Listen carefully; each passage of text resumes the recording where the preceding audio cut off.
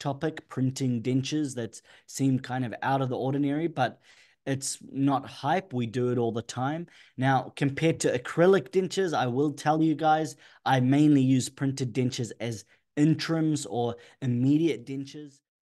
Hello everyone, thank you for joining us today.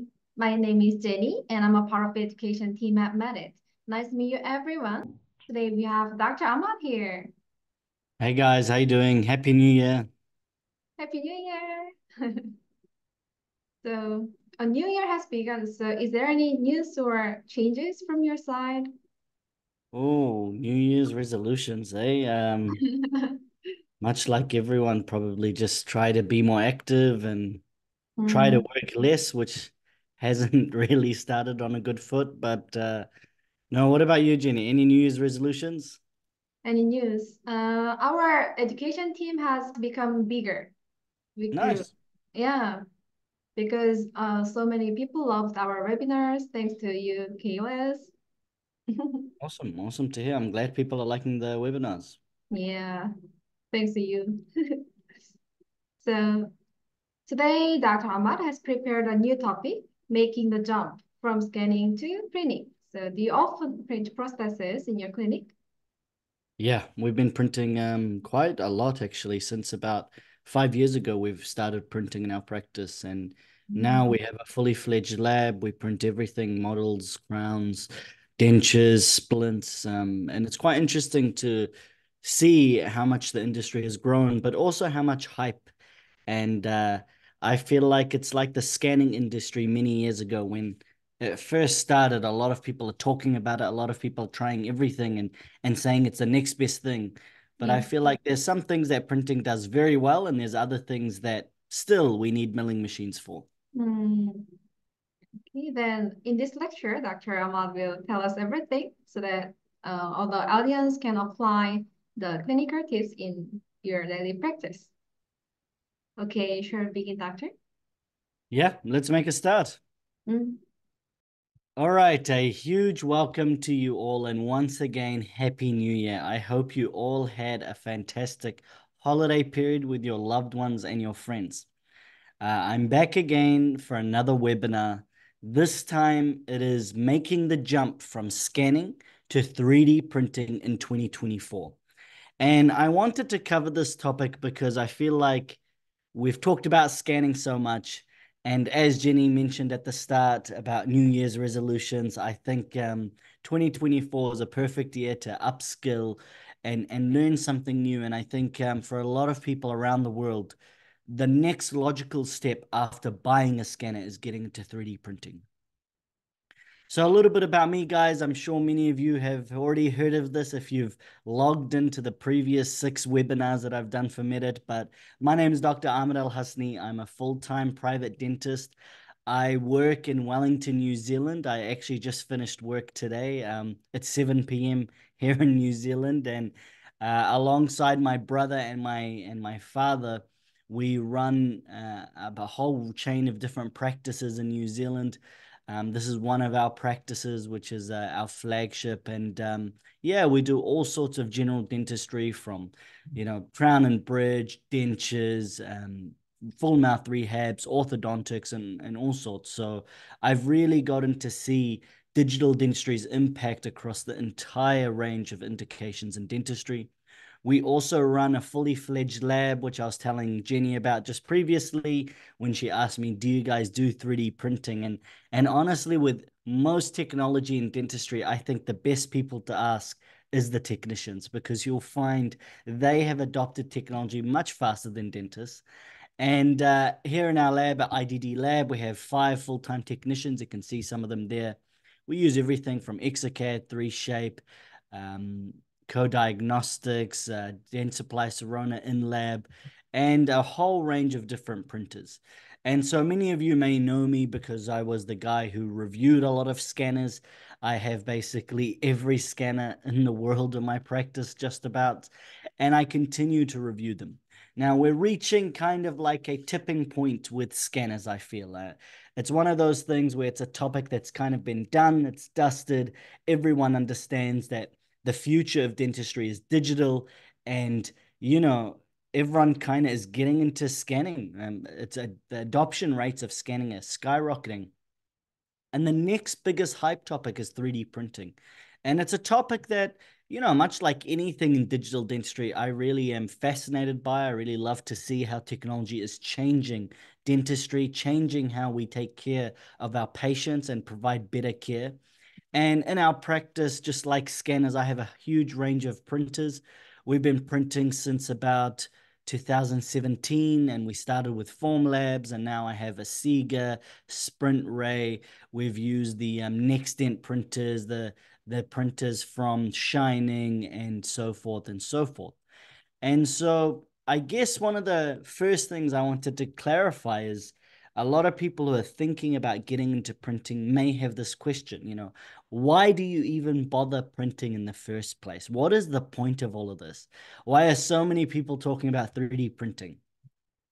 And I feel like it's a simple answer, really. And most of us are getting into scanning. I mean, I think the adoption rate now in some mature markets is up to 40 to 50%. And we will continue to see this adoption increase globally, without a doubt. So a lot of us are getting to scanning, and we're buying scanners, and we're digitizing our practice. At the same time, a lot of us have these rooms at the back of our practice. I mean, how common is this, the stone room or the stone lab? And I think this is kind of a remnant of, traditional dentistry where you take impressions and you have to pour up those impressions. And I think the old trusty stone room is going to be one of those things that slowly disappears. I mean, I still think we need impressions for some things, like completely edentulous patients. I still find them useful. But, because we are all digitizing, the question becomes, we're digitizing our practice. Let's say you want a model. Okay. And a model, as we all know in dentistry, is useful for a number of different reasons. These days with scanners, we just communicate with our labs with digital files. But even in-house, being able to fabricate something physical from your digital scan is extremely useful. And that's really where printing comes in. And this is a diagram basically outlining CAD/CAM, computer-aided design and computer-aided manufacture. And CAD/CAM always starts on the left-hand side. And that's your data collection, your scanners, your CBCTs, X-rays, face scanners. And then in the middle, you use apps like the Medit apps or software, CAD/CAM software, to transform that data into something that you can fabricate, whether it's a restoration, whether it's a printable model.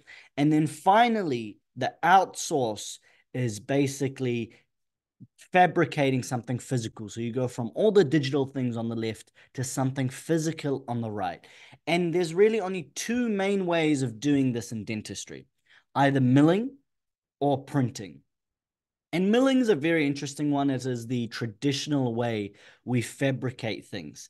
Well, I shouldn't say traditional because, of course, there was casting, but in the digital space, milling is the traditional way. And then printing came along. And I think printing is going to be the next big thing in dentistry, primarily because of one reason, and that is cost. A lot of milling machines simply are out of the budget for most dentists. And obviously, with printing, we are seeing a huge, uptake of printers, not only in the lab, but also we're seeing this uptake in the clinic, and also a lot of interest in printers and what they can do. And obviously, it's not just about, what you can fabricate and what you can produce. These are some just very rough numbers. And guys, don't quote me on this, but these are just based on some resin bottles that we had lying around, and also our communication with a lot of dental colleagues. And what this basically tells you is, how much does it actually cost to print something? Now, this is not including the investment cost of the printer. This is just, how much resin cost is it? And as you can see, a study model is $4 to $7, depending on the resin you choose. And a lot of you may scoff at that and think, stone is so much cheaper, but I still think you're missing the point a little bit. But moving on from a model for a second, a occlusal splint is $10 to $25. Surgical guides, $5 to $10. Temporary or permanent crowns, veneers, etc., $10 to $30 a unit. Some of the more expensive crown resins now may increase up to like 50, 60, $70 a unit, etc., etc. And really what you can see is that there's actually quite a big financial gain in being able to produce things in-house. And I see that. I do a lot of in-house dentistry. I have multiple CEREC units, I have multiple Medits, I have multiple Trioses, I have printers, I have mills, and I've really seen the difference that same-day dentistry and chairside dentistry can really make for a practice. And I think what it really comes down to is when you think about digital dentistry as kind of like an umbrella term, at the first step of digital dentistry is getting a scanner. And basically, you're scanning and sending to a lab. And then, if you really want to take digital dentistry on board and CAD CAM on board, in your practice, you'll do full in-house production. And to me, this is like a scale. It's like a linear scale where the more things you do in-house, I feel like the patients benefits more. And I'll explain why in some examples of cases. There's definitely financial benefits because you cut lab costs and you have improved treatment outcomes. The turnaround is a lot faster. But you have to note that there is a higher investment cost in training. And so that takes us to why do you even print in-house? And as I was mentioning, the first thing is it just cuts lab bills. I mean, as you saw on the table prior, you can print a splint for $10 to $20, and that I can guarantee is much cheaper than any lab bill you have for a splint. The other thing is turnaround time. I am in control of the whole workflow. I'm not sending it to a lab who, has to service another 200 dentists. If I want to make a splint within 24 hours, I can do that. If I want to make a crown within 30 minutes, I can do that. And it also opens treatment options. Like I was saying, if you start printing in-house, you can deliver restorations very quickly. You can deliver splints very quickly. And the other reason it's actually quite easy. I feel like even I reflect myself, before I got into digital dentistry, and this was back in uni, it's quite a complicated, topic on the outside. It seems quite intimidating. And I feel the same for printing. Before I got into printing, it's quite intimidating. There's so many different words and new concepts, and you're worried about printing something wrong. But hopefully through this year's 3D printing series that I'll be doing with Medit, I hope to kind of unveil some of that and make it, just show you how simpler it is. So I guess the next question to answer, a really important question, is what can you print? And I know a lot of us, we go on social media and so we see what our colleagues are doing, but what is it that you actually can print using a printer? What are the real indications that you can actually do if you buy a printer? And this is not an exhaustive list, but just so you know, you can print models, obviously. And you can think of that like your stone models. You can print surgical guides. And I will say printing surgical guides has basically become the gold standard, much better than milling surgical guides. You can print digital wax ups. If you are very good at CAD CAM software, you can design wax ups and print them to transfer into the patient's mouth. You can print splints and night guards. And I will say, compared to milled splints and night guards, still there's pros and cons of both. You can print restorations, and that's a big hype thing now with crowns and printing crowns and dentures and all sorts of other restorations, all on X restorations, veneers, inlays, onlays, everything. And so really how you think of your printer, it's a whole manufacturing facility in one device. And I think that's also what makes printing so attractive. A milling machine, you're basically going to mill zirconia, disilicate ceramics, and PMMA. But a printer, you can print a huge range of different resins. Fundamentally, they're all resins, but they can have a whole bunch of different indications.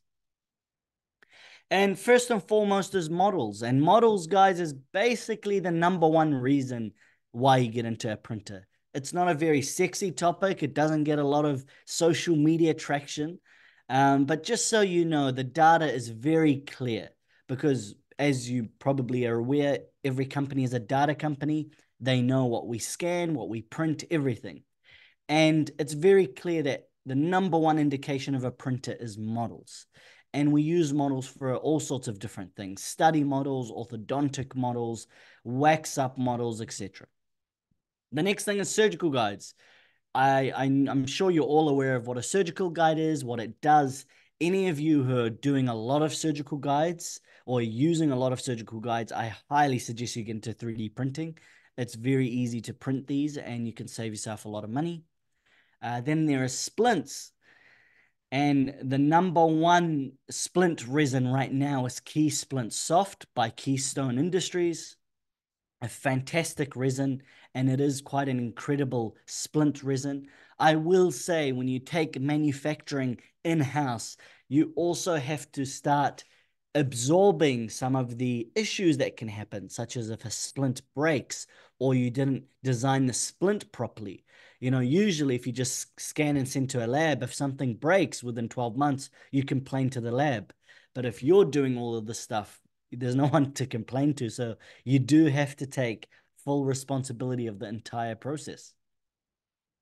Then there's dentures, and dentures is one of those topics that traditionally seemed like a hype topic, printing dentures that seemed kind of out of the ordinary, but it's not hype. We do it all the time. Now, compared to acrylic dentures, I will tell you guys, I mainly use printed dentures as interims or immediate dentures. But they work. And the beautiful thing about printed dentures is that you can literally turn over something like this within 48 hours. And so this is just not something that was possible with traditional means. And here's another example. This patient came to my office, a very classic example. Obviously, she came as the image shows above, and she was telling me, I have a flight in 2 weeks. Please, can you create some sort of solution for me? And I'm thinking in my head, where have you been the past 50 years? But that's okay. We'll help her. And, you can't really turn around something like this that quickly, that easily. But with printed dentures, we managed to create a beautiful denture that even if we were to replace it in 3 to 4 months, no issues. And then there's the restorations. This is the hype topic. Everyone is very interested in printing restorations right now. And there's a number of, companies and KOLs around the world that are making a lot of noise about this, about their crown resins.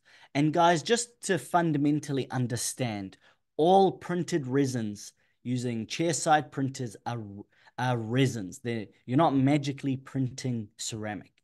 And so the only difference between these non-crown resins and the crown resins is obviously the chemistry. These companies do a lot to design new resins, but it's fundamentally the filler content. The more fillers, the harder the crown resin. And look, for the most part, how I treat these restorations in my practice is I see them as a indirect composite replacement. I strongly don't believe that a crown resin at this stage is the same product as an Emax or a zirconia crown. It's just not. But there is a question if it needs to be. Maybe we'll get to the point where these crown resins are strong enough and they last long enough that they're good enough. We don't need 1,500 megapascals. But that time is still coming. It is close, and I think we're getting closer this year. But just as an example, this is a full mouth rehab. You do your preparations, you scan, you design, you print, and these are the printed restorations. And I will let you know, a thing about printed restorations is that they're quite monolithic these days. The aesthetics isn't quite there. And also, if you did want to color them, it's not the same as staining and glazing a crown. It's basically using something like an OptiGlaze kit, and you're just staining the surface and light curing it with a light cure stain. Light cure stains don't last. They never really lasted on occlusal surfaces, at least, or any force bearing surface. But in saying that, I still do printed restorations. This is my common workflow for any temporary restoration that I want to place, especially in full arch cases. And then you also have your full arch implant cases. And this is really where printing shines. And I think this is the gold standard for temporary full arch restorations. It's much easier to print this geometry than to mill it. And you can put it in the mouth and then you can stain and glaze it. And as you can see, there's a really clear purpose and indication for printing in dentistry. And then there's aligners. Graphy is another prominent Korean company. So many very smart Korean companies in digital dentistry, and they're pioneering, direct aligner printing. I haven't used it extensively. I've seen friends that do it. I've seen labs that have tried to do it. I honestly can't say I know anyone or any big manufacturer who is doing this on a large scale versus just thermoform aligners. But it's interesting that this discussion is being had, and who knows what the future holds. So that's a crash course of the different indications. Now let's talk about how. I want to discuss and go through with you, how does this all work? And as I mentioned at the start, it's all about data acquisition, CAD CAM software, and then you print. And CAD CAM software has been dominated traditionally by Dentsply Sirona, Exocad, and 3Shape. Obviously, Dentsply with their CEREC chairside workflow, Exocad, which is acquired by Itero with their, originally a very open software and a very common software to use with Medit. And then we have 3Shape. But the thing is that Medit apps are now blurring the lines of CAD-CAM software. So you don't just have to use traditional CAD-CAM software. This is basically the biggest strength of Medit. I lecture for a lot of different scanner companies and I use all the different scanners. And scanners as an impression device are plateauing. The technology is plateauing. They all fundamentally work, especially for basic cases. But what's separating scanners now is their software. And by far the best scanner software on the market is Medit, thanks to all their apps. I talked about Model Builder in a previous webinar, so I won't bore you again with that. But this is basically the best model builder software in the entire industry, not just for scanners. Everyone should download this if you're thinking about printing, and everyone should be using this. You have things like splints. So obviously Medit released splints. And I think for future webinars, we'll break these down. We'll break down each of these apps and how to exactly print these indications. And of course, Clinic CAD, which was the big announcement last year. And it's a very exciting announcement. And I'm very curious to see how the Medit company want to develop this and really take on CAD-CAM software right, head on. Just like they took on the scanner market with their scanners, I think this really has the potential to disrupt the market if they can pull it off. But what Medit Clinic CAD is an app that allows you to design restorations. So you can scan and then design a restoration and then print it. And it's totally free, which is even more kind of mind-blowing.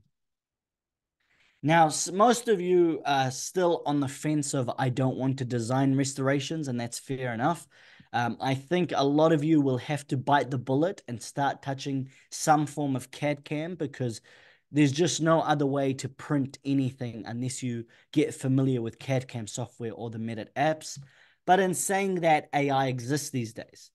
And I've mentioned it in a webinar previously where there's a lot of AI softwares. And one notable software is DentBird in Korea as well.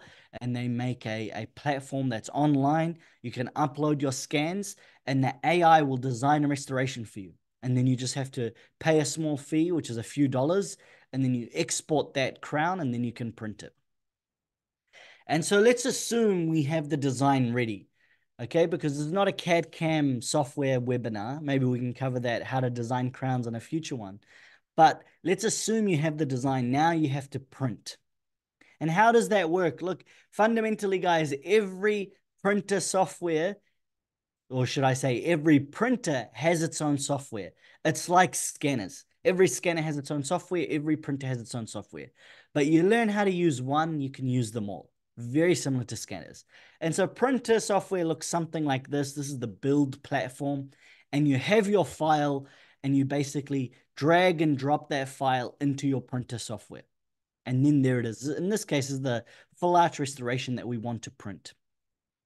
And then you need to orientate this onto the build platform.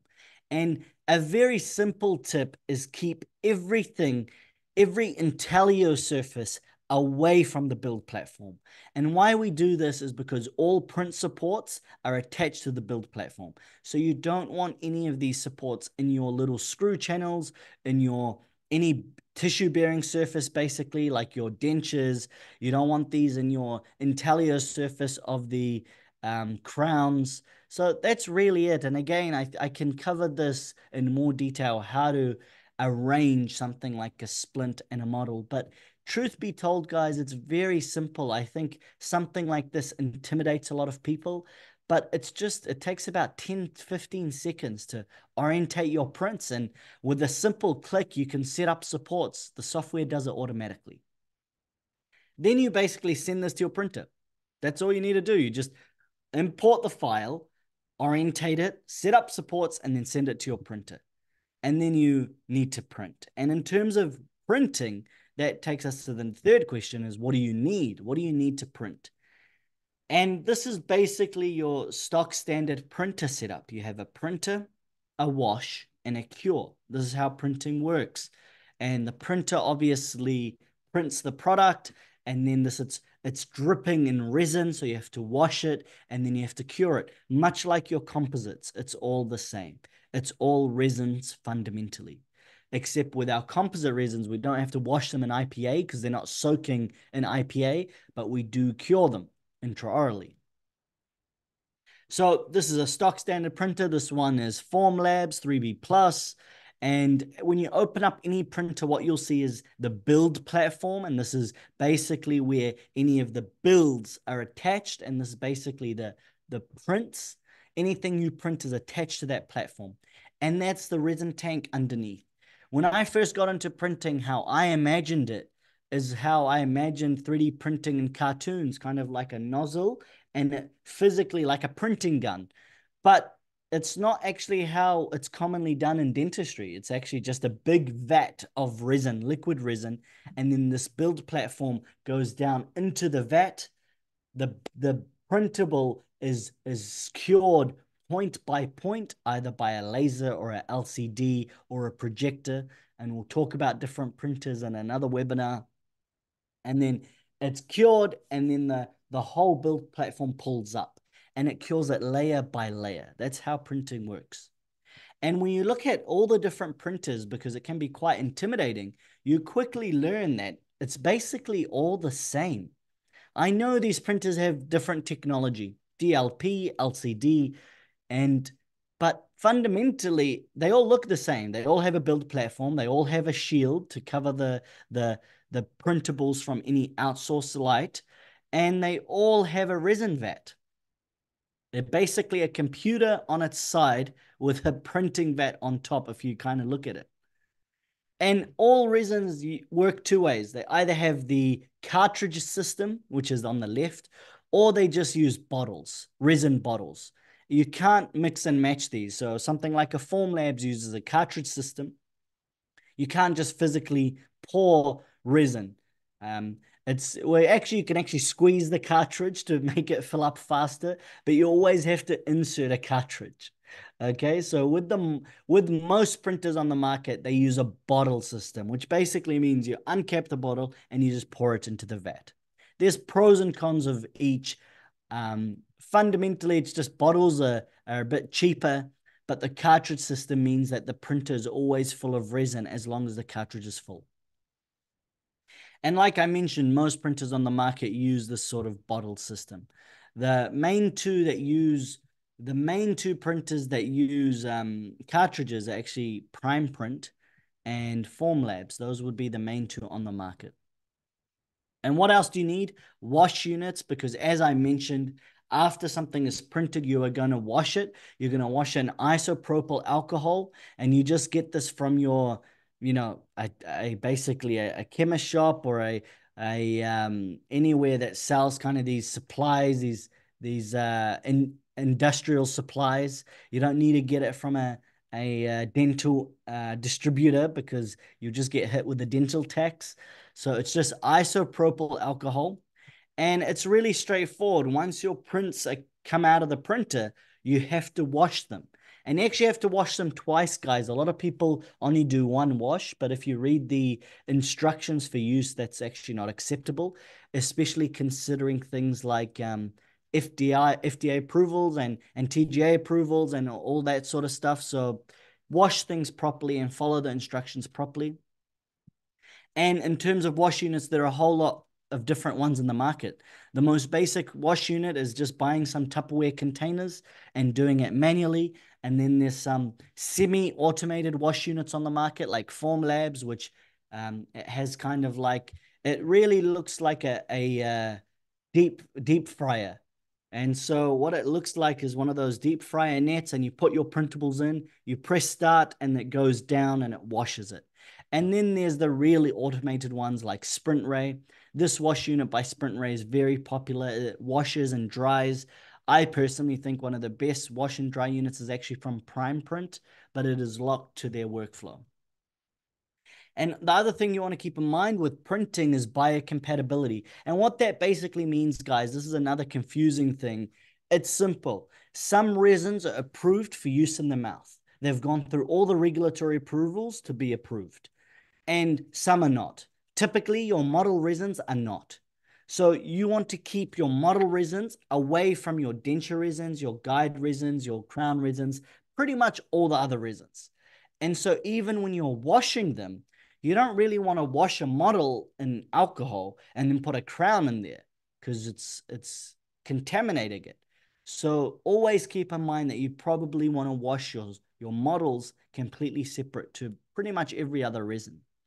And if you want to be a real purist, you keep containers for each kind of resin, but that's probably a little too extreme for clinics. And then you have cure units, and cure units are pretty straightforward. After you print, you wash, and then you cure.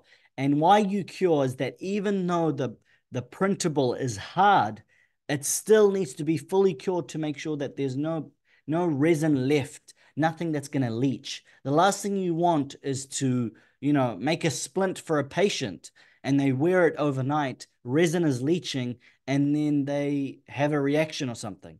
You're going to get into big trouble if you don't have your entire manufacturing process workflow up to standard. So you really have to follow this carefully, guys. Every different resin has a different wash cycle, a different curing cycle. But the handy thing is you don't need to remember all of this.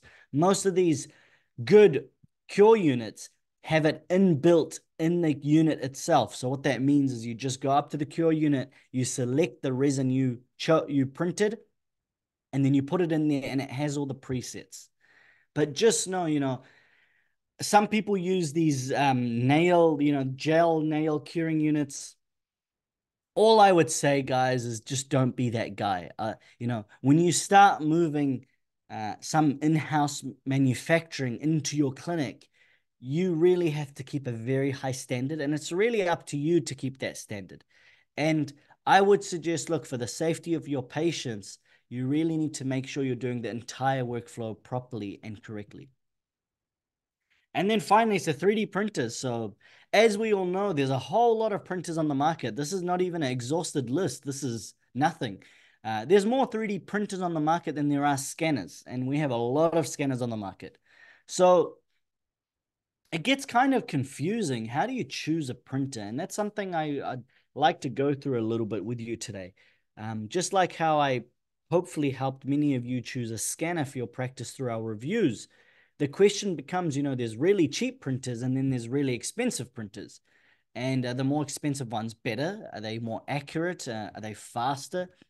And look, in terms of accuracy, I will say that it's quite clear that every printer, I shouldn't say every, but most common printers used in dentistry, the popular ones, have been shown to be geometrically accurate. Okay. And you can do calibration tests to prove that. So as long as the printer is set up properly, it will print correctly.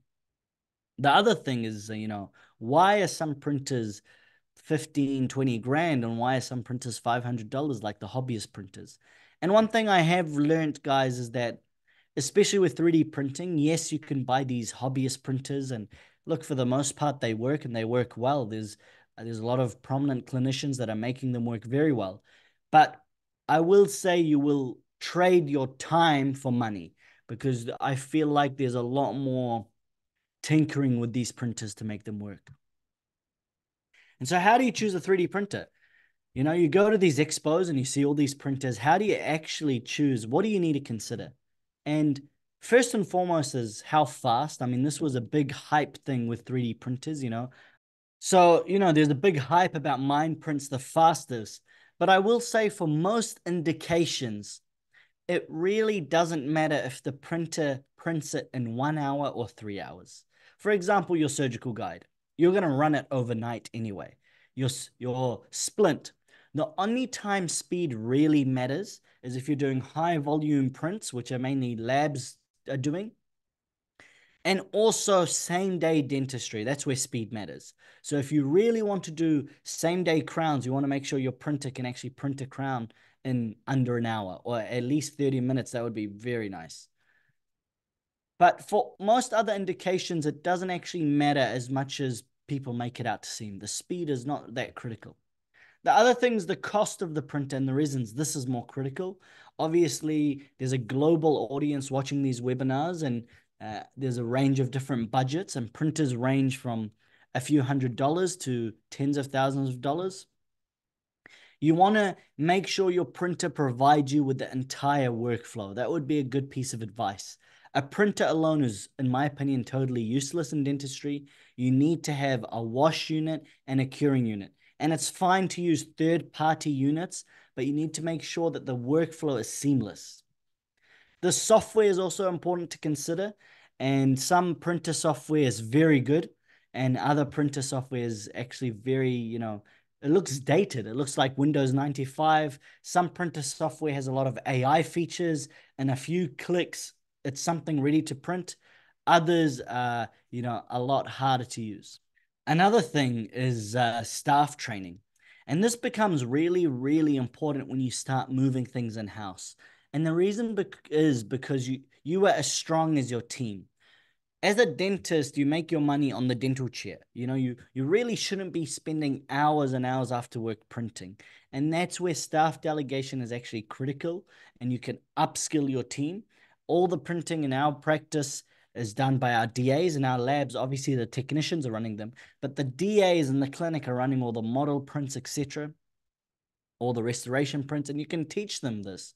It's really not that hard, but a good, easy to use software is critical. And obviously size. Some printers are huge, some printers are small. The footprint really matters. I think, something like an Asiga probably packs the most punch for its footprint. And then some of the largest printers are something like a Prime Print, which is completely automated, but just be aware of the size of it and make sure it fits in your practice. And then I think most importantly, and I left the most important to last, is actually materials. And guys, to me, it really doesn't matter the printer so much, but what does the printer allow me to print? That's really the key to think about. You need to think about, what do you want to print in the first place? Is it splints? Is it just models? Is it restorations? And then you need to figure out what are the best resins for that indication, and then figure out which printers allow you to print it. That's how I would choose. Because, for example, some printers are very open, like a Sega, over 400 or something validated resins. Some are semi-open, like Sprint Ray, where they've got their own resins and they've validated a few external resins. Some are just totally an open book, like something like the Sonic mini printers and Frozen printers. Basically, these aren't really dental printers per se, or at least marketed as that, but you can tinker with the settings to make them print in your resin. And then you have some closed printers like the Prime Print. This is a closed printer. I know they don't like that word, but essentially you can't just use any resin with it. And the validated resins they have is just a small number of around 10 to 15. You also have Formlabs. It's another closed printer. So when I was mentioning splints, I mentioned Key Splint Soft, which is the gold standard resin. So with this printer, if I wanted to print splints, it doesn't allow me to. But in saying that, I still use this printer. It's still amazingly good to use for things like surgical guides, models, and the company is aware of what the market is doing, and they do release new resins like a splint resin. So again, it's all about materials. And so, do you go for something that's super open, or do you just go for a closed workflow if the resins within that closed ecosystem are what you're after?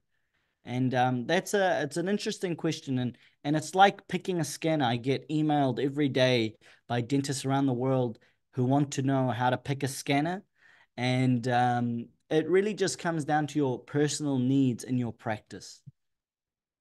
And for those of you who don't know, as we have reviewed scanners in the past, we also have reviewed 3D printers. You can go onto our blog at instituteofdigitaldentistry.com, and we have reviewed basically all the main printers on the market. And this is completely free. You can access this just online on our website, instituteofdigitaldentistry.com.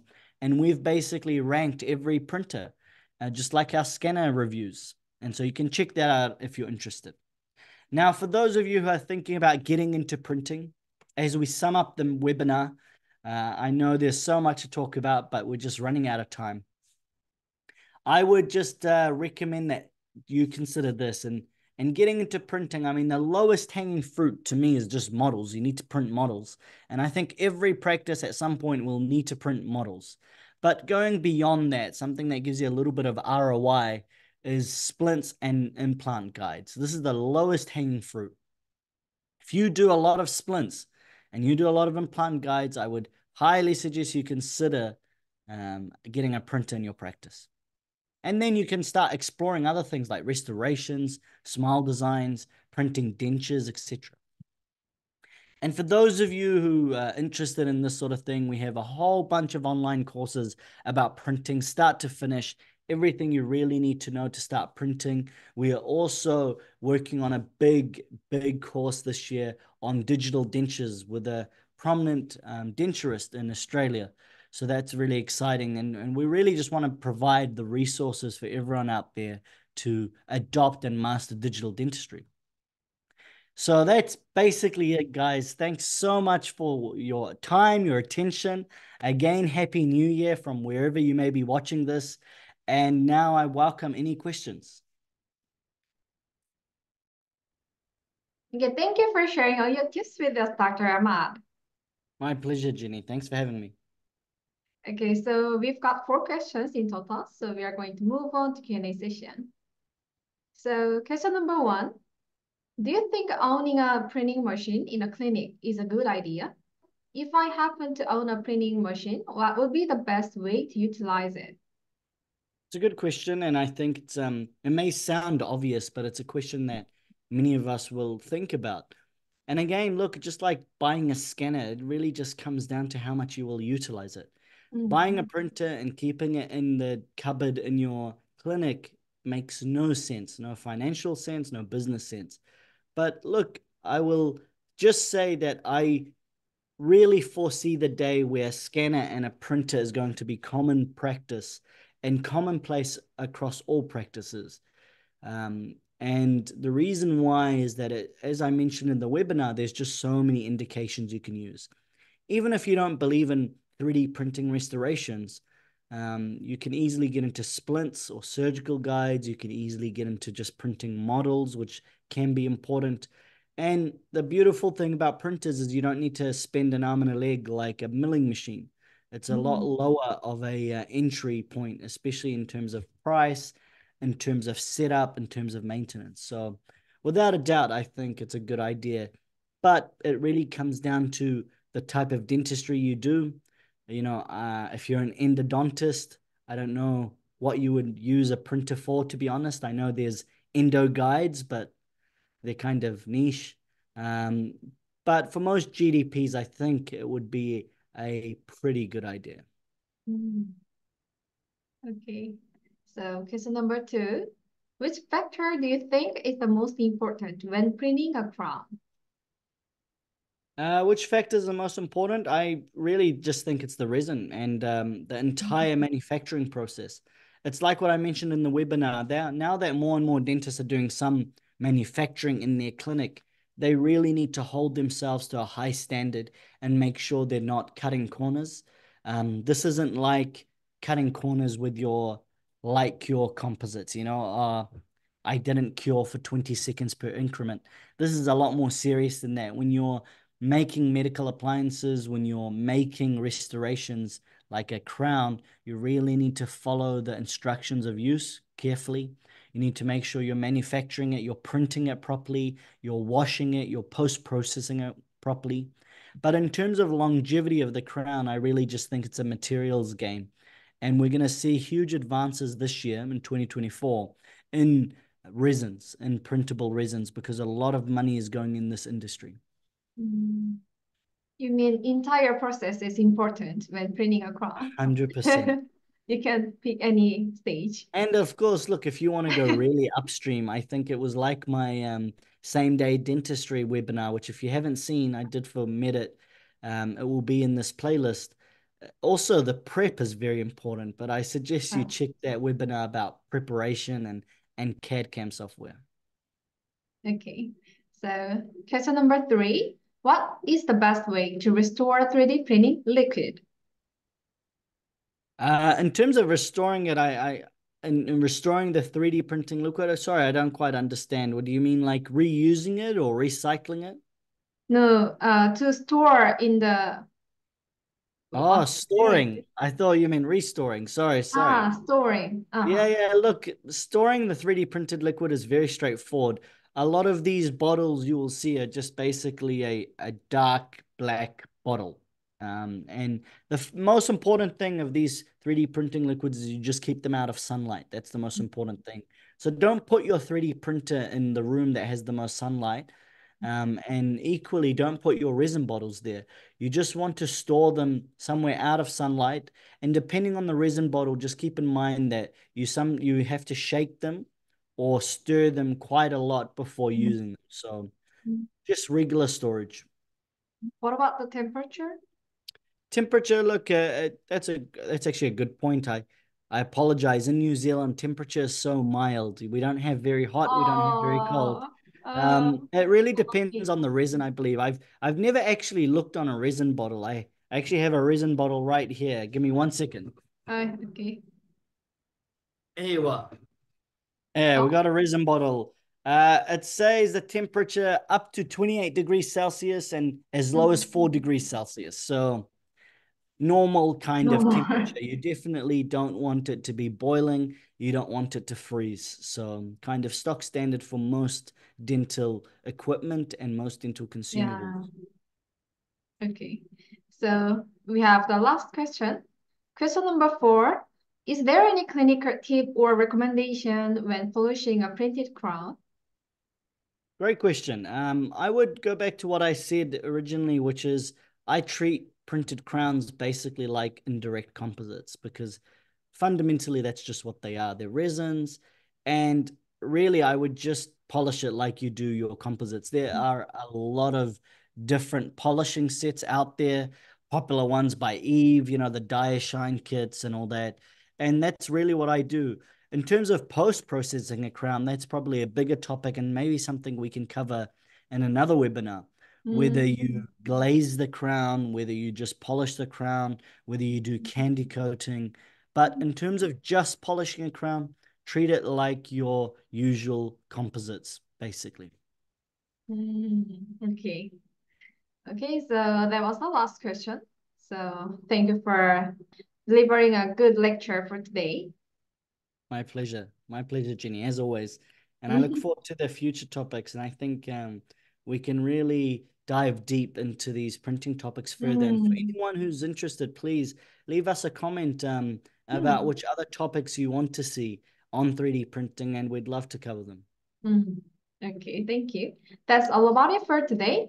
So you'll be able to watch this webinar on our YouTube channel and Medit Academy once it's completed. Thank you for being here, Dr. Ahmad. Thank you. And thanks to the Medit team. See you guys. Bye.